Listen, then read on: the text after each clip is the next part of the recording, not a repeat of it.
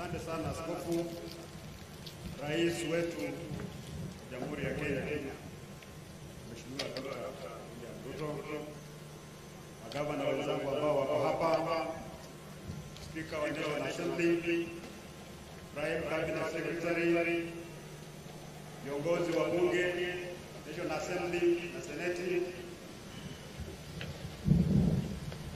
MCAs ambao wako hapa, Excellent Apostolic Lucio, Chairman wa KCCB na maaskofu ambao wako hapa, wachungaji, viongozi wa tabaka mbalimbali, amjamboni.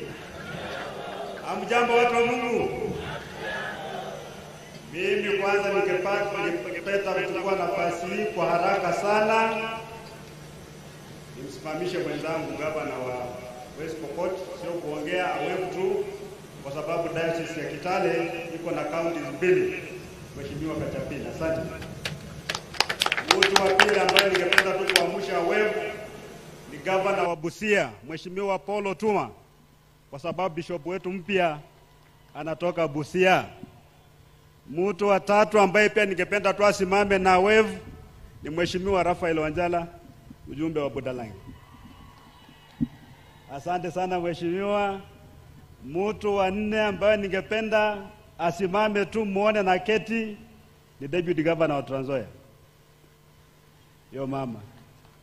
Mtu wa tano ambaye ningependa tu asimame na pia waketi kwa sababu watamaliza mimi nisipofanya hivyo ni waheshimiwa wabunge wa Trans Nzoia, wasimame tafadhali. Mahali mpo tusimameni tu please. Watu wa mwisho ambao ningependa wasimame tu na wawevu ni MCS kutoka kaunti ya Trans Nzoia. Asanteni sana. Your Excellency, kwa heshima yako, sisi kama Trans Nzoia tulikuwa tumeandika ujumbe kidogo tu, paragraph moja kwa askofu wetu, nitaisoma alafu ndapatia padri atampatia. On behalf of the great people of the great county of Trans Nzoia and on my own behalf, I take this opportunity to congratulate you, Bishop Henry Juma Odonya, on your episcopal ordination and installation. It is our prayer for you that the Lord God Almighty will always be your guide. May our loving Father continually form your heart, transform your mind, and conform your will to his likeness as you continue to shepherd this flock in this walk of faith. May your vocation to serve always be pleasant before God. Congratulations, Bishop. Asante. Jambo la pili, na ningependa kabisa kwa unyenyekevu Mheshimiwa Rais, utatukubalia hata kama tutaenda nje ya sense of vocation, ni kwa sababu sisi kama Trans Nzoia mara ya mwisho kuona rais wa Kenya katika jimbo la Trans Nzoia ilikuwa mwaka wa 1992. Miaka 30 imekwisha, hatujawahi kuona sitting president katika Trans Nzoia. Mara ya mwisho alikuwa Mheshimiwa Mwai Kibaki, alikuwa 2003, lakini alikuja ni mazishi ya Mheshimiwa Mwalo kijana. Kwa hivyo sisi tukikuona hapa, tusipokuambia labda itachukua miaka ingine 30 ndio president mwingine afika hapa. So yale machache ambayo tuko nayo tutakueleza. Na dalili imeanza kuonekana tayari wakati chairman askofu Archbishop chairman wa KCCB alisema kwamba Trans Nzoia ni nchi mzuri, weather ni mzuri. Hata alitembea jana akapata watu wako na mahindi, watu wa Trans Nzoia wako mahindi. Akasema watu wapige makofi, hakuna mtu alipiga makofi. Kwa sababu hatuna mahindi sisi, watu wako na njaa inamaliza watu hapa. Iko matatizo mengi sana. Na hii mambo ya Trans Nzoia kuwa bread basket, kuwa na climate nzuri, ndiye imefanya hata national government haijaweka mkono hapa. Sisi tunahangaika tu kama watoto wa yatima. Kwa hivyo ningependa kusema tu mambo machache kuhusu Trans Nzoia hii Mheshimiwa Rais, na pia tutakuomba kwamba tukipata nafasi tukuje tukae chini. Maana zile sehemu ambaye rais wa Kenya ameenda, ukienda kule Mombasa imekuwa modern city, modern county. Ukienda Kisumu, huwezi kuamini kwamba Kisumu wamekuwa kwa upinzani from 1992. Imekuwa nchi mzuri kwa sababu rais alikuwa anaenda huko. Nakuru ni hivyo hivyo, Eldoret ni hivyo hivyo, lakini kaunti ambayo rais haendi huko kama hapa kwetu, tunakaa namba msiembe tu. So mimi ningependa kuomba mambo ambayo inakaa basic lakini ya ukweli mbele ya Mwenyezi Mungu, nasema nataka kusema mambo ya ukweli kabisa. Trans Nzoia tuna barabara mheshimiwa rais. Kuna sub counties, constituencies kama Kiminini, kama Saboti. Saboti imekuwa inasimamiwa na viongozi wale wakalikali kwa siasa wapinzani. Serikali ikaignore Saboti, hata hakuna barabara ya lami hata nusu inchi kule Saboti. Sisi tunaomba mheshimiwa rais tujengewe barabara, tuna barabara kadhaa hapa town, tunaomba tu only 30 kilometers. Kutoka kwa kura tukipewa 30 kilometers, our town is sorted. Barabara ya kutoka airstrip Saboti, Kituamba, kwenda paka Mtama kule kuelekea Bungoma. Hiyo barabara ni ya muhimu sana, tukijengewa itakuwa imefungua hiyo dunia. Kuna barabara moja kutoka Kipsongo kwenda Kitale, na barabara ile mheshimiwa wewe mwenyewe najua hiyo naielewa kabisa, kutoka kule Tarubo kwako huko Babaton, Kisawai paka Endebess. Hizo barabara tukijengewa tutashukuru sana. Jambo la pili, sisi kama Trans Nzoia tunaomba university. Na hii maneno mimi sitaongea tena, ni kama Mwenyezi Mungu ameweka mkono, maana hata bishop ambaye ametawazwa leo tumeambia ni profesa. So ile zawadi rais utatupatia sisi na upatia huyu bishop, hata hilo limbebeo utampatia privately.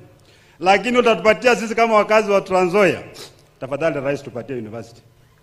Hapa tuko na research institutions, tuko na KEFIS, tuko na ALRO, tuko na Kenya Seed, tuko na ADC, tuko na vitu chungu mzima ambayo faidi kabisa kama tutakuwa na university ambayo ina focus more kwa mambo ya agriculture.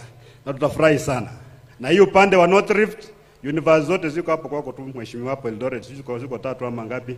Pande hii nyingine yote hii maskini ya Mungu tunahangaika tu.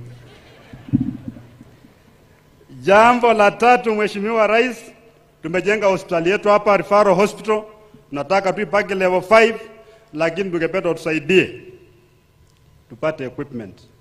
Watu wetu wanaenda kule Eldoret, wamejaza kule Eldoret.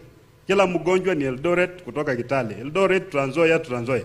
Na mara nyingi watu wetu wakipita pale Moi's Bridge, wakienda hospitali kule, kama wako kwa ambulance, wao wanarudi kama wamefunikwa. Kwa sababu mara nyingi wakitoka hapa wao wamelemewa na ugonjwa kabisa, wakienda kule ni mambo machache tu za kufanyika. Sisi tunaomba hiyo hospitali yetu mheshimiwa rais tuwekewe equipment. Alafu tufufue our level 4 hospitals, maana zote zilikuwa downgraded. Zote ni level 3, hapa hakuna sub county hospital. Tuko tu na dispensary na health center, basi mambo yetu nakuishia tu hapo. Sasa hii mnasema hii Trans Nzoia ni mzuri, hii dunia mambo mzuri namna gani? Kama afya hata hatuwezi pata afya, mambo iko chini sana. Jambo la tatu ni mambo ya mashamba. Nitaongea haraka mheshimiwa rais.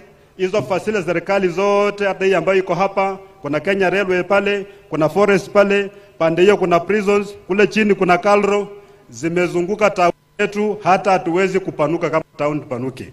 Sisi tunaomba hiyo uwanja ya jela iko pale, ekari karibu 160, watu wameiba imebaki sijui 120. Hiyo uwanja wanasema ni ya jela, lakini askari wa jela ni wengi kuliko wafungwa. Hiyo Trans Nzoia iko na jela 4 tayari, 4 prisons. Sasa jela 4 Trans Nzoia town moja kweli?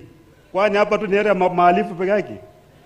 Sisi tunaomba hii iko town hii mheshimiwa rais, wewe utoe tu amri itupatie nafasi ya kupanua town yetu, tuanze kuwa metropolis pia. Jambo lingine mheshimiwa rais, Trans Nzoia ni headquarters. Kuna watu ambao walikuwa wanafanya kazi kwa mashamba ya wazungu, wakati serikali ilianza kupeana mashamba wakaambia nyinyi ngojeni mtapewa mali mko hapo. Yale mashamba yakanunuliwa na mabwenyenye, hawa jamaa wanakaa hapo, hakuna mali pengine pa kwenda. Over 20,000 people. Ukiona ile maisha wanakaa maisha magumu sana. Jambo lingine, wakati wa 1992 kulikuwa na michafuko hapa. Watu wakapigana, watu wakatolewa katika mashamba. Sisi tunataka tukue na amani Trans Nzoia ambayo iko anchored on justice. Wale watu ambao wanahangaika, the concept ya kukaa kwa shamba point moja, ilianza wakati wa after 1992 clashes. Watu wakaanza kununua to point, mara nyingi kwa maji mkewa.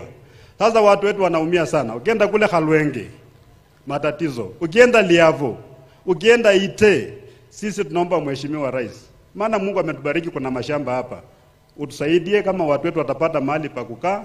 Yale wengine ambayo walifukuzwa kule, nobody wants to go back there. Ikuwe formalize, wale waliingia wakae huko, wale watu wengine pia watafutiwe mahali pa kukaa ili walee jamii. Kuna sehemu zingine ukienda mheshimiwa kama mahali kama Halwenge, bila mimi nakujua ni Mkristo, utatoa machozi bila watu wanakaa. Mtu akitema mate inaanguka kwa plot ya mtu mwingine. Ni vitu za aibu sana.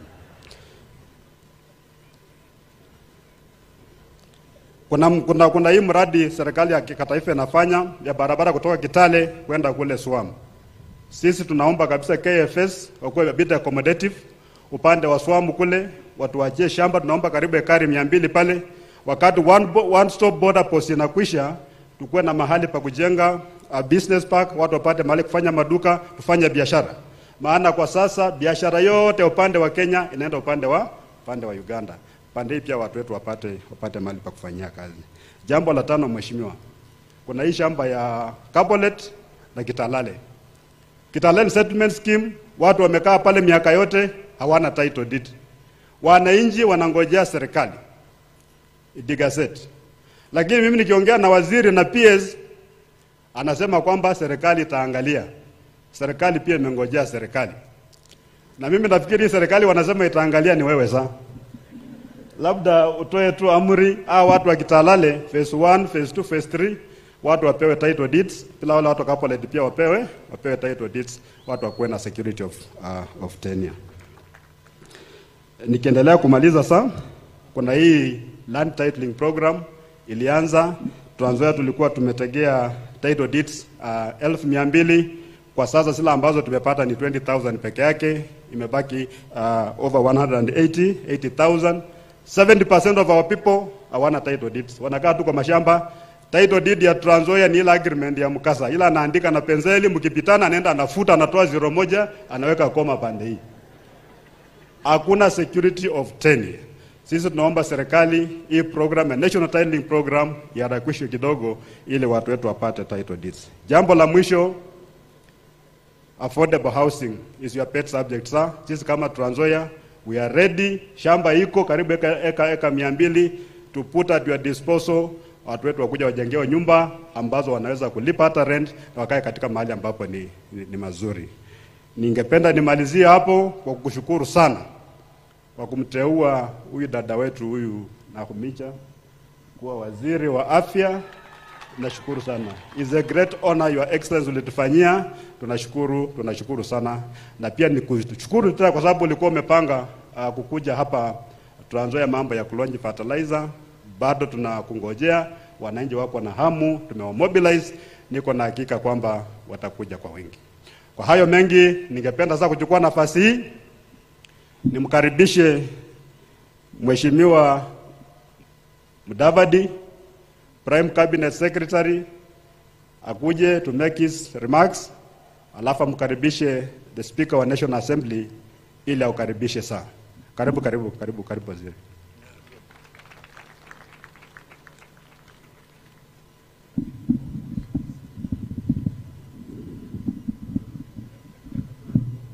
Your Excellency the Nuncio, Maaskofu